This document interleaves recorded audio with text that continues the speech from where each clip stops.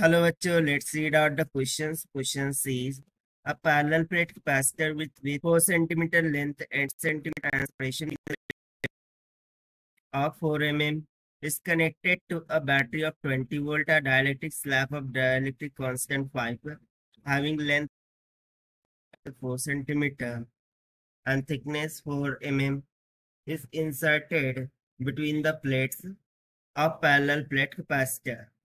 The electrostatic energy of this system will be that as epsilon naught joules, where epsilon naught is the permittivity of free space.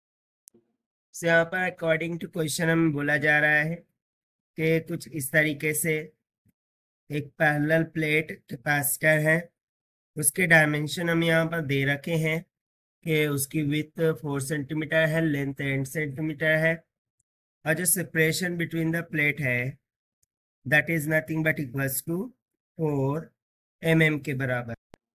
अब इसको हम connect करते हैं across 20 volt supply. एक dielectric constant जिसका dielectric constant का मान k is equal to 5 है, लेंथ 1 सेंटीमीटर है, विड्थ 4 सेंटीमीटर है। तो देखिए इसकी विड्थ और विड्थ ऑफ कैपेसिटर दोनों सेम है और थिकनेस 4 mm के बराबर है। इसको इंसर्ट किया जाता है इन बिटवीन द प्लेट। सो जो इलेक्ट्रोस्टैटिक एनर्जी ऑफ सिस्टम होगी उसमें क्या चेंजेस होंगी वो हमें बतानी है। तो चलिए स्टार्ट करते हैं सोल्यूशन से, but before of its let's talk about the key concept which we are going to use here for this question.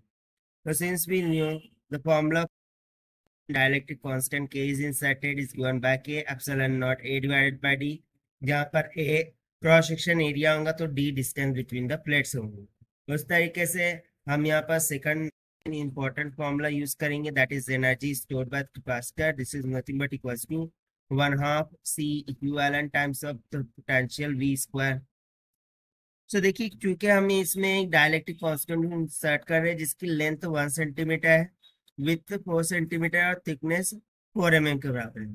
तो देखिए टोटल लेंथ ऑफ कैपेसिटर कितनी है 8 सेंटीमीटर और इस डाइलेक्ट्रिक कांस्टेंट की लेंथ कितनी है 1 सेंटीमीटर, यानी कि इस कैपेसिटर के 1 सेंटीमीटर तक के एक डाइलेक्ट्रिक कांस्टेंट को इंसर्ट किया गया होगा कुछ इस तरीके से, ठीक है, जिसकी लेंथ हमें कितनी है दे रखी है 1 सेंटीमीटर के बराबर। अब टोटल कैपेसिटर की लेंथ यदि 8 है, सो जो रिमेनिंग लेंथ होगी कैपेसिटर की वो क्या हो जाएंगी फिर 7 सेंटीमीटर। सो बेसिकली फिर यहाँ पर दो कैपेसिटर एक दूसरे के साथ पैरेलल में जुड़ती हुई नजर आ जाएंगे। तो पहले में तो एयर है, तो दूसरे में क्या है डाइलेक्ट्रिक है जिसका डाइलेक्ट्रिक कांस्टेंट हमें के इक्वल दे रखा है। तो सबसे पहले तो हमें इस सी इफेक्टिव को फाइंड आउट कर लेना होगा। तो चलिए हम कैलकुलेट कर लेते हैं the effective capacitance. So this must be equals to C1 plus में C2। So this is equals to, क्योंकि पैरेलल में कनेक्टेड है पैरेलल में क्या हो जाता है C1 प्लस C2। सो सबसे पहली वाली जो कैपेसिटेंस है यानी कि ये एयर वाली, उसके लिए हम लिखेंगे सो वो हो जाएगा epsilon not A divided by the distance between the plates. सो इसको हम मान लेंगे A1 D1 प्लस में epsilon not A2 divided by D2 और टाइम्स ऑफ डाइलेक्ट्रिक कांस्टेंट क्या आ जाएगा, दिस इज इक्वल्स टू।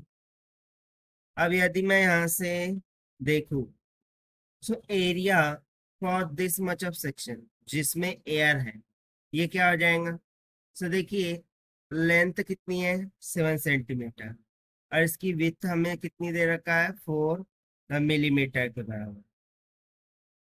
सो हो जाएगा epsilon not 7 multiply by 4 divided by, और जो डिस्टेंस बिटवीन द प्लेट है ठीक है वो कितना है 4 mm। सो चूंकि बाकी सभी लेंथ हमें सेंटीमीटर में दे रखा है, ये mm में है, तो सेंटीमीटर में कन्वर्ट करने के लिए इसको 10 से डिवाइड करना होगा। सो इसीलिए D1 क्या हो जाएगा 4/10 प्लस में k का मान हमें दे रखा था 5 टाइम्स ऑफ एप्सिलॉन नॉट। अब A2 क्या हो जाएगा, तो देखिए लेंथ कितनी है 1 और ये विड्थ कितनी हो गई 4 सेंटीमीटर। सो 1 मल्टीप्लाई बाय 4, जैसे कि यहाँ पर हमने लिखा था 7 मल्टीप्लाई बाय 4 सेंटीमीटर, उसी तरीके से यहाँ पर भी 1 मल्टीप्लाई बाय 4 सेंटीमीटर होगा, मिलीमीटर नहीं बल्कि सेंटीमीटर। फिर उसी तरीके से डिविडेंड में डिस्टेंस बिटवीन द प्लेन 4/10 के इक्वल, और बाहर में फिर हम 10⁻⁻2 से मल्टीप्लाई कर देंगे to convert it into metre. तो देखिए यहाँ से हमें सी इक्विवेलेंट कितना मिल जाएगा, 1.2 एप्सिलॉन नॉट की। Now we will use the formula of energy stored bye capacitor. E is equals to 1/2 C effective times of potential का whole square. So this will be equals to 1/2 C effective हमारा कितना आया था, 1.2 epsilon not times of 20 का square हो जाएगा 400, 400 का आधा यानी कि 200, 12 2 ज़ा 24 यानी कि ये हो जाएगा सिंपली 240 एप्सिलॉन नॉट की इक्वल। यही हो जाएगा हमारा required answer for this question, जो कि हमने फाइंड किया by using the formula of electrostatic energy stored bye capacitor. So this is the required solution. I hope you understand well. Best of luck. Thank you.